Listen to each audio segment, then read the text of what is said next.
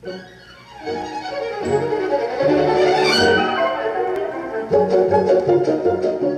Elfstedentocht is like a virus.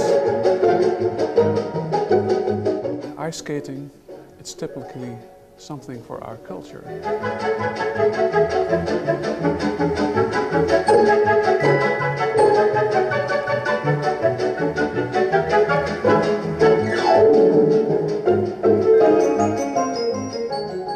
The Elfstedentocht, a gruelling 200-kilometre race that takes place upon the frozen canals, rivers and lakes of Friesland, passing through each of the province's 11 cities. Year after year, as the temperature drops and water begins to freeze, excitement about the possibility of a 16th ever tour grips the Netherlands. But what is it about this race that is such a part of Dutch culture?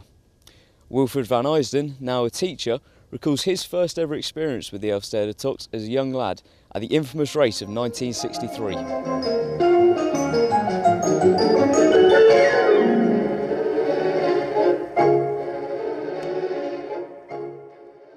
1963, I remember very well.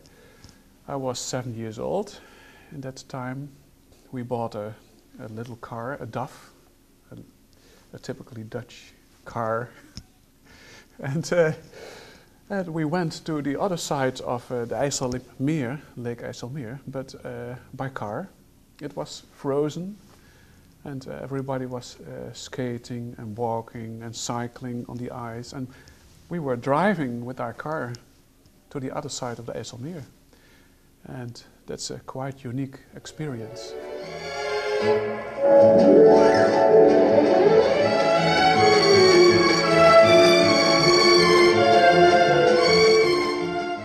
The race was hit by severe weather conditions, with temperatures on the day dropping as low as -18 degrees Celsius and severe winds pummeling the skaters. It was so cold, freezing cold. I can't remember a winter that was so cold.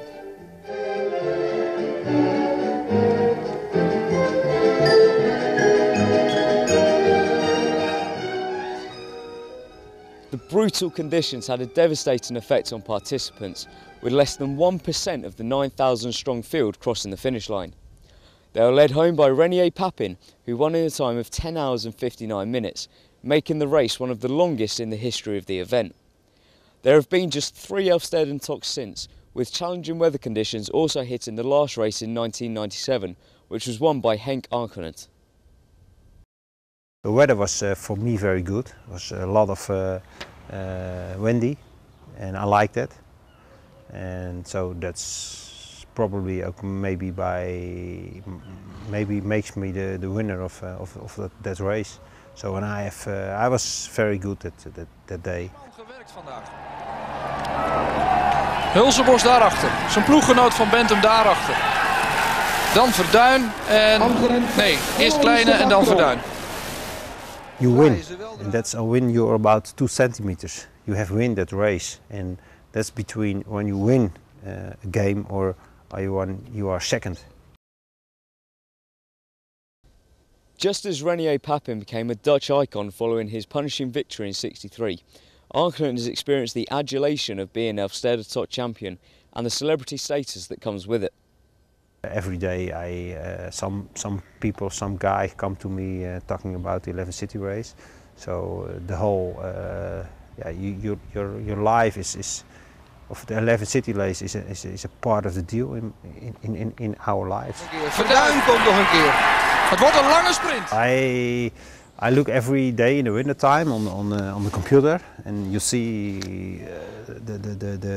the weather, and you see okay, it's going frozen, and you know that, and when it is really cold to frozen, I see that a week before, 10 days before, and then when it is really cold to frozen, my telephone is ringing, and when the temperature is higher, telephone is still. Verduin, het is nog een end hoor.